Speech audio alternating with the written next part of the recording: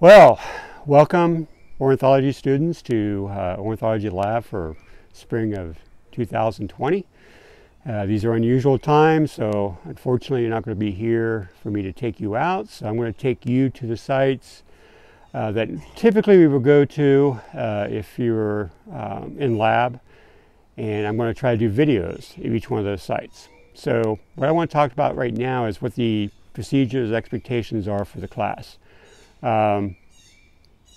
Obviously, most of the class will be on Moodle. All the assignments will be on Moodle. All the quizzes will be on Moodles and tests. That includes both the lecture test, which there'll be 3 exams, and there'll be 4 quizzes that are quizzes that you would have if you were here in lab, and you have to identify the birds by sight and sound. And we're going to do the best we can in making those available to you on Moodle. I'm going to look down my notes here for a minute, make sure I cover everything. Make sure that you visit your email on a regular basis. Check your email, because that'd be one of the primary ways I communicate to you. Also, make sure that you check the Moodle site, because all the assignments will be on there. The videos will just give you kind of an introduction to the bird species that you would find on each one of those sites. Plus, I'll talk about the habitat. For example, the first set of birds we're going to do today are birds you would normally find as resident birds in Ohio during the winter and early spring at the feeder. And so we'll talk about those birds first. And then on next week, we will talk about birds you would see at Lake Logan. I'm going to try to do some video of the birds that we see through the spotting scope and through the binoculars, but don't know how well that's going to work out, but we'll give it a try. Now, some of the things that you might need. Typically when I do the first lab, I talk about field guides and binoculars. Those are 2 things that most likely you'll need, plus maybe a notebook to write notes in. Now, for a pair of binoculars, I'll be honest with you, get the best pair that you can afford. The optics makes all the difference in any kind of binocular. So the more expensive binoculars have better optics, the cheaper ones have less optics. But either way, the best power to get is either 8x42 or 10x40. Those are ideal binoculars for bird watching. Anything less than like 7x35 may not give you enough light to see the birds clearly. Anything over 42, let's say 50, gives you too much light. Unless it's a really cloudy or overcast day, you have too much light for you to be able to see the birds clearly. So I would recommend getting either a 10x42, 8x42, 8x40, somewhere in that range. And practice with them. If you've never used binoculars before, you're not going to be necessarily looking at stationary targets. Birds move, and so you have to be able to catch those birds as they're moving. So I would practice as much as possible out in the field with your binoculars, so you can become fairly efficient with them. Now, bird guides.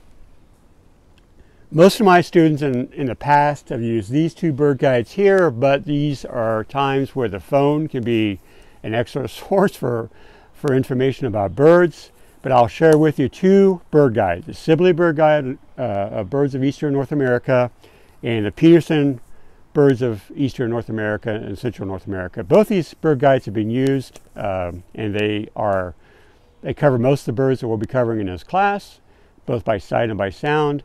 They have pretty good illustrations in them that point to the major marks on the birds, especially by sight, that you need to look for. Although I'll be covering that on the PowerPoint presentations as well. Now, you can also upload a free app called the Merlin app from Cornell University. The Merlin app, the one advantage of the Merlin app is not only do you have birds by sight, but you also have birds by sound. And since I'm not going to be there to help you identify a lot of the sounds you might hear if you're out in the field, matching up the sound that you hear on the app with the bird that you're actually hearing may be a good way to learn how to do those birds on your own. I know that's not ideal, and my job was to teach you those songs in the field, but you're going to have to take a little bit more investment of time to spend time in the field on your own learning birds. I did the same thing when I worked for the Division of Wildlife. Many of the birds I learned on my own. That's part of my career, so it's an ongoing type of learning process. Those pretty much cover some of the major things that you need. You can get a notebook to make sure that you list all the birds that you see. This will be especially important for the assignment, the eBird assignment that I gave you already. You should have received an email on the eBird assignment with all the information that you need to do for that assignment. It'd be important to list your birds when you're out in the field so that you can take that information and then upload that data into the eBird site. That will be very important because every bird that you upload there will have a point attached to it, so make sure that you do the assignment. It will be a major part of your grade, especially if we're here and doing this for the next 8 weeks. One other source, free source of information that's available to you are the Division of Wildlife, the Ohio Division of Wildlife, ODNR, has some CDs that are available. Again, use the CDs as sort of a secondary source after you've been in the field, and I've given you a list of birds and I've given you some songs that you need to learn. Use it as a refresher and then go out and listen to the birds in the field. The birds never sound the same in the field as they do on the CD or any other source for that matter. But use them, they're free. There's one on owls, there's one on water birds, there's one on common birds of Ohio. They have these little pamphlets that go along with the CD. They're free. You just got to contact the Division of Wildlife to receive them. Now, a lot of the offices aren't open, but I think you'll still be able to receive them through the mail if you can't actually visit the office. Okay, we're going to include in this video your first lab, so to speak. So I'm going to cover some of the birds that you will commonly see at a feeder, and we may attach a little video of the feeder I have here at the house. By the way, I'm speaking from my home here in Hocking County, and I have a feeder out, and we'll try to get some video of some of the birds visiting my feeder, which will include a lot of the birds I'll be sharing with you here. Now, these are birds on a stick, you might say. Okay, so these aren't, I'm going to go over the basic characteristics and marks on each one of these bird species so you can identify them live in the field. I'm going to start with the 7 species of woodpeckers. I had all 7 species come to my feeder this winter. These are birds that are resident species, birds that stay here year-round. And so these are some of the first birds you will see before the migratory birds return later on this spring. So let me cover the woodpeckers first, and then I'll cover some of the more common resident species that you might see, like chickadees and titmouse and so forth.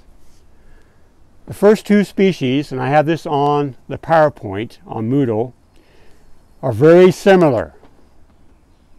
Okay, so one's called the downy woodpecker, which is the more commonly seen of the 2. The other is the hairy. Okay, now, they're both black and white woodpeckers, all right, and most of our woodpecker species are some combination of black and white, and I'll talk more about the differences between the 2. The one way to identify these, if you look at this white spotting on the wings, plus this white patch on black on the back, is the way you tell both the downy and the hairy, okay, from any other woodpecker that we have in Ohio. They have white fronts, black backs. Now these 2 are males. The males have this red knot patch here on the back of the head. All right. The females do not. Females do not have. So they are sexually dimorphic in the sense that they are different in the males having the red and the females not having the red. Now, how do you tell the difference between these 2 woodpeckers? Well, size is one way to tell them. Okay, If you don't have them together, sometimes it can be tough. So let me give you another characteristic of each one. Look at the bill length. The bill length on the downy woodpecker, all right here, is half the size of its head. Okay? On the hairy woodpecker, it's the same length as its head. All right, so that's one way you can tell whether you have a hairy or a downy. Obviously the size, if you see them together, there's no doubt that you have a hairy and a downy and the difference between the two. The one thing I will say, the downy is more commonly seen because it'll occur not just in forest areas and forest habitats throughout the state, but it's more frequent at feeders. It's more frequent in urban areas and suburban areas. It's much more adaptable to a wide variety of habitat. Hairies, on the other hand, normally the places where you find them is mature forest. And if the feeders are close to a mature forest, then you may see them at a feeder. But they're not as commonly seen around feeders and in areas where there's a lot of human habitation, you might say. Okay, so those are two very common woodpeckers in Ohio that breed here and stay here all winter long. Probably the third most common woodpecker in Ohio is a red-belly woodpecker. The red belly can be identified fairly easy by its zebra back. This black and white pattern on its back that sort of looks like a zebra is one way you could tell it. It does have a very light tinge of red on its belly. You can see it right there. But oftentimes in the field you can't see that. And a lot of students have asked me, why is it called red belly? I don't see any red belly on it. But that's the extent of its red right there. There's a very much of a tinge of red, which oftentimes you don't see, and it's on the male and the female both. It's a fairly sizable woodpecker, a little bit larger than the hairy woodpecker. Now, they are sexually dimorphic, meaning the males are slightly different than the females, and again, it's the red. The red on the male extends from the base of the bill all the way back to the nape. Okay? The female will not have any red here. Okay, just on the back of the head and the nape area. And that's really the only differences between the male and female red-bellied woodpecker. The red-belly is very vocal. It's one of the most vocal woodpeckers that we have. And if you get onto Moodle and look at the PowerPoint, I have an example of a song on that. And one I would expect you to know is this one. For a quiz or for a test, so make sure that you hear them both on Moodle as well as in the field. They're very vocal in the field. Okay, so that's a red-bellied woodpecker. The next one we have is the flicker. Okay, the common flicker used to be called the yellow-shafted flicker, and you can tell why. It has these yellow veins and kind of goldish yellow veins on them, which are easily seen when they fly. It has kind of a yellow cast to them when they fly. Another species, a cousin species of this particular species, is the red-shafted flicker, which occurs in the western states, not here, so this is the only one you're going to see here. Unlike a lot of the other woodpeckers, it's not black and white. It's one of the few that have really very little black on it. It's got kind of this goldish brown tint on it with these black bars that go across. It has a white rump, which is really evident when it flies. It has spots on the breast, which is the only woodpecker species that we have that have these round spots on the breast. It does have a little tinge of red on the back of its head. The flicker, unlike a lot of woodpeckers, will perch. So sometimes you'll see these perched on a limb or the eave of a house or even on power lines. Most woodpeckers that I've talked about so far and I will talk about usually cling to a side of a tree. You normally would see a woodpecker, but flickers, they spend a lot of time perching and they spend a lot of time on the ground. Unlike a lot of woodpeckers, they spend time on the ground. They particularly like ants, so they will get into an anthill. Not only for the ants themselves, but they actually use the ants or rub the ants in through their feathers, a way of kind of cutting back on the feather mites. sort of like a insecticide, you might say, that they use to glean the mites off their feathers and off the skin. But they spend much more time on the ground than any other species. It also is very vocal, has an extremely loud voice to it, which I'll talk more about maybe in the field when we're at areas where the flicker would occur. But it's another song that I would expect you to know. It's kind of a flicker, flicker, flicker, flicker, flicker call, which is where it gets its name, the common flicker. Okay, so that covers, it's about the same size as a red-bellied woodpecker, pretty sizable. You can see the bill length here. It has what this is called a black gorget right here, right, which also is kind of unique for the woodpeckers. There's no mistake in a flicker when you see it. It's unlike any other woodpecker that we have in Ohio. Okay.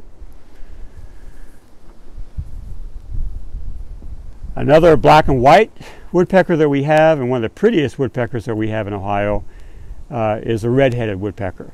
Now, these are not sexually dimorphic, meaning the male and the female look identical. They both have red heads.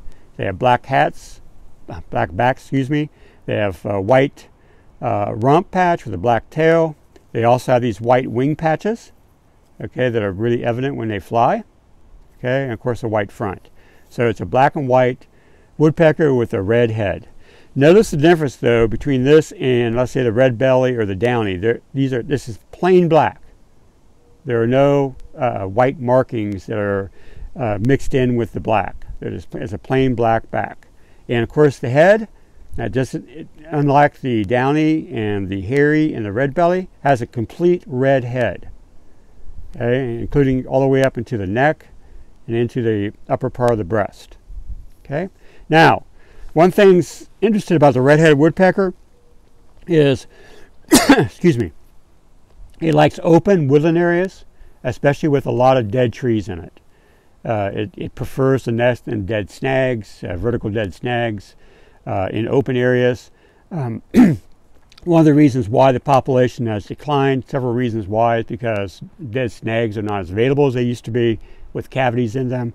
And also the starling is a competitor with the red-headed woodpecker for nesting sites. So a combination of those two things is the species has declined considerably. It's not as common as what you would find these other woodpecker species are a lot more common in the red-headed woodpecker. Okay, two more. The largest woodpecker we have in North America is the pileated. Okay, the pileated woodpecker, again, just a little bit smaller than a crow, although it seems much larger when it's flying through the woods. It's related to the ivory-billed woodpecker, which, as far as we know, has become extinct. The ivory-billed woodpecker did occur in Ohio along the Ohio River, but as far as you know, it's extinct. Very similar woodpeckers. The size alone is one way to tell it. It also has this red crest, as opposed to the other woodpeckers that we saw. The red is actually a crest that occurs both in the males and the females. Okay, it has a white patch on the primary feathers that is really noticeable on the primary and secondary feathers when it flies. You can see it underneath as well. Okay, when it flies. The pileated is a mature 4 species. It will come to suet and to feeders. I've had them here at my house on occasion. I have a pair that most likely is nesting here. We're close to the house, but it's a mature 4 species. You can also tell it by its sound. It has a very loud voice. It sounds like somebody laughing, you might say. It sounds like it's laughing at you. Very similar to the flicker, but slightly different. Again, make sure that you get on to the on Moodle, onto the PowerPoint, and you can compare the two on the PowerPoint. To me, the flicker is a much faster song than what the pileated is. Pileated is much more deliberate in how it presents its call, but it is very, very loud. Also, you know whether it's around because the oval-shaped holes that it makes, very large, of course, but they're oval-shaped as opposed to round, and that's a good indicator of a pileated woodpecker being close by.